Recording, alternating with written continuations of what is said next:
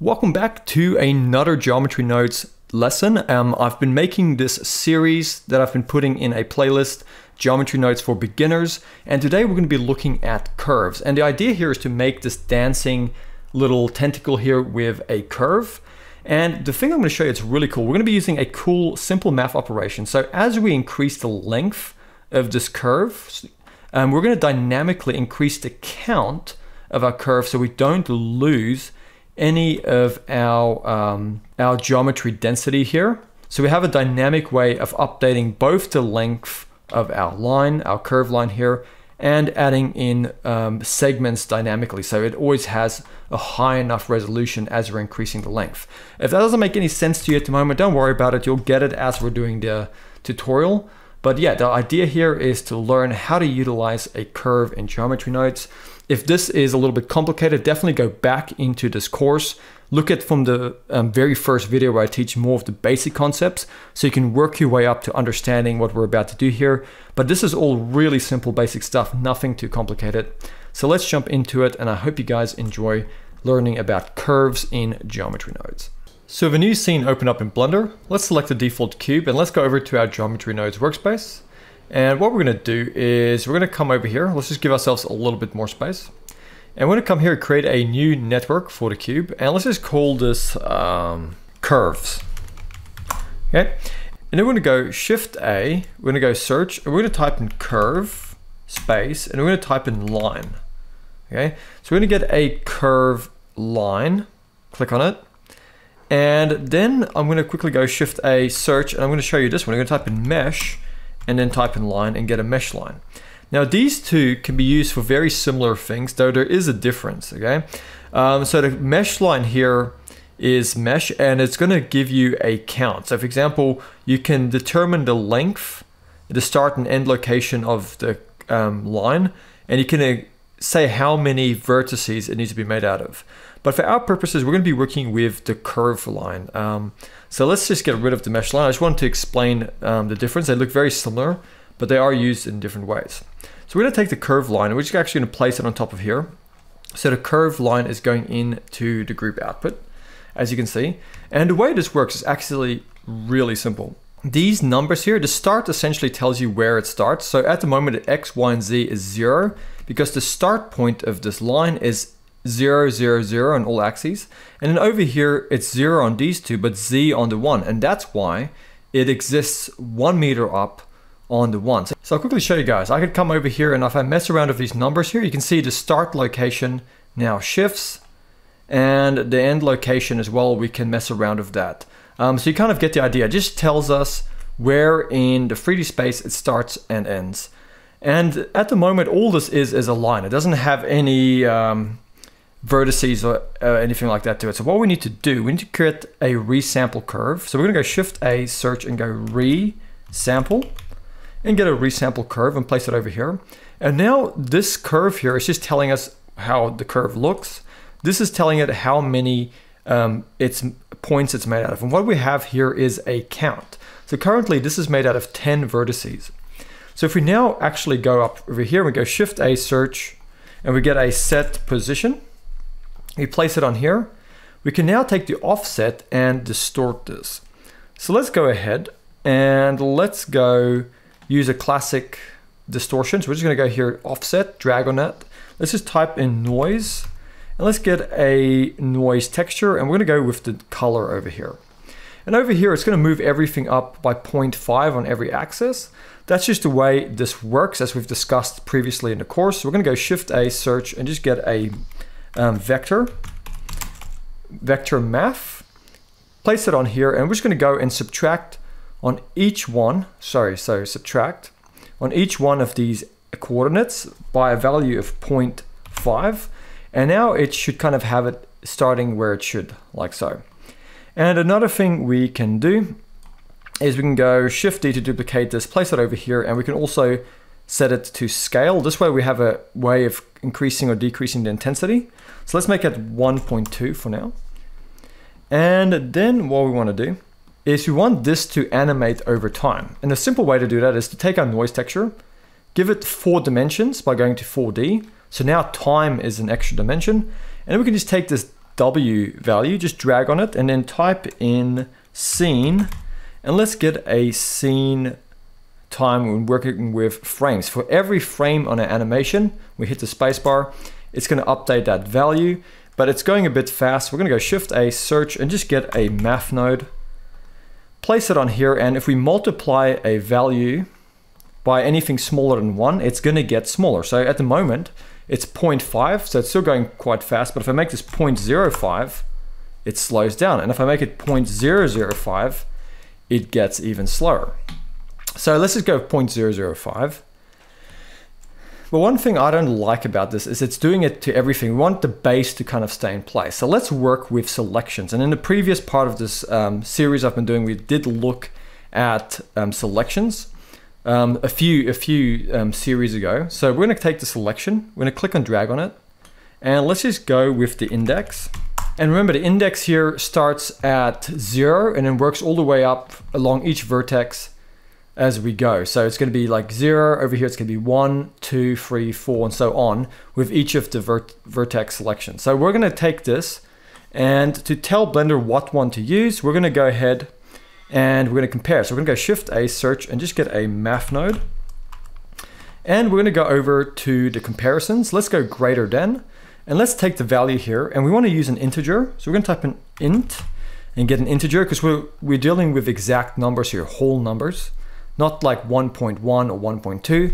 So for example, at the moment, 0 is currently the selection because it's comparing to the index and it's saying if it is 0, then that becomes the selection. So now we can see all of these verts here are moving except 0. And if we take this up now to 1, it goes to the next vertex and so on and so on. So if we actually set this to like 10, all of them become like that. So now we can kind of go down here and we can control that selection. So I'm going to go with a value of 1 here. I think that should work fine.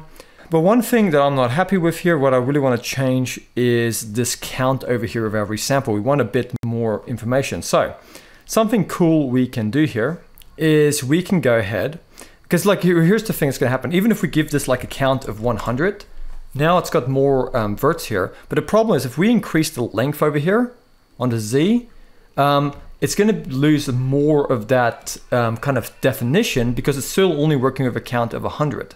So you want a dynamic way of updating this and the length at the same time. So we're going to do a little bit of math. So let's actually come here, set this back to 1 on the Z.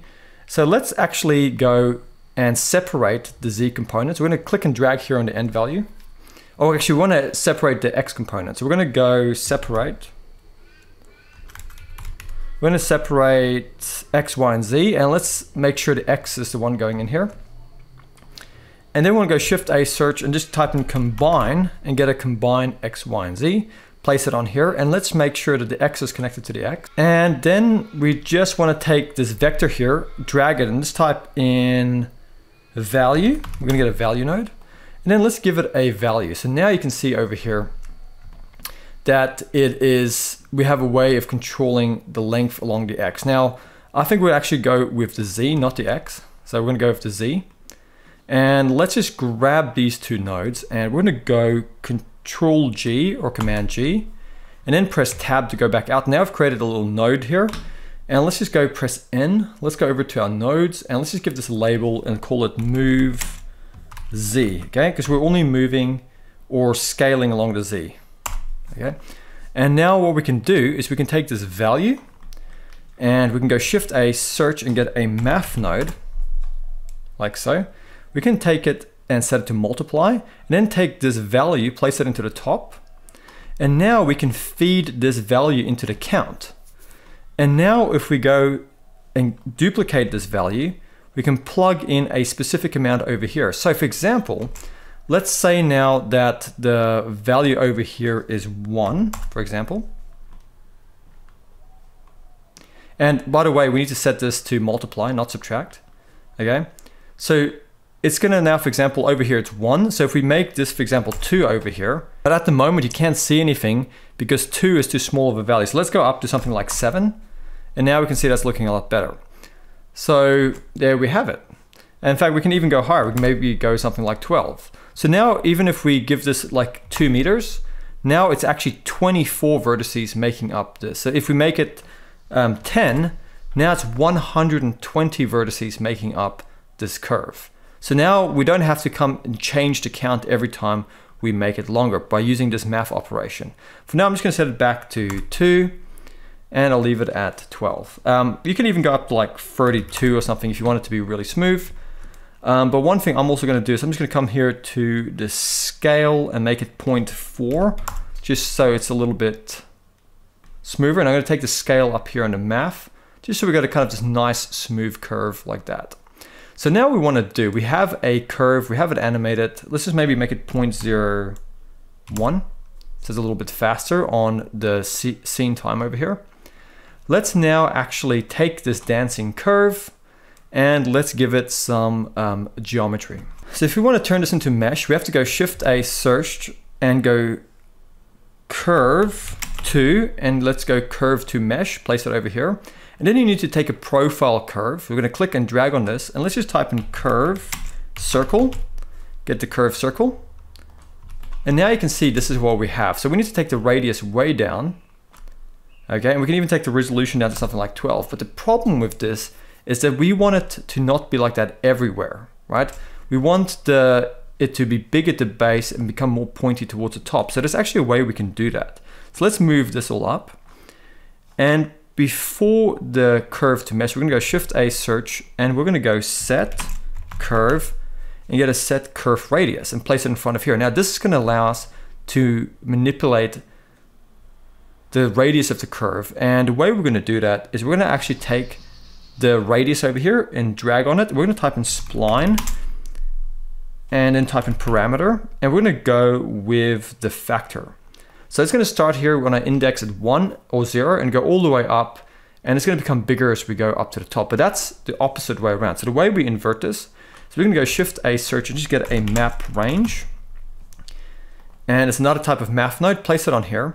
And then whatever is 0, let's take that and represent it as 1. And whatever is a max value of 1, let's represent that as 0. So swapping it around. So now you can see we flipped that around. So whatever was 0 here, over here has become 1. Whatever was a max value of 1 has become 0. But you don't have to set this exactly to 0. I would probably take this 0.01, or maybe just up a little bit so it's not too pointy at the top. Or maybe 0.01, something like that, yeah. Not completely closed. So now we have a little bit of thickness. We can also come over here to the min value here, increase that a little bit to make it thicker at the base. Okay? So that is pretty cool now that we have that down.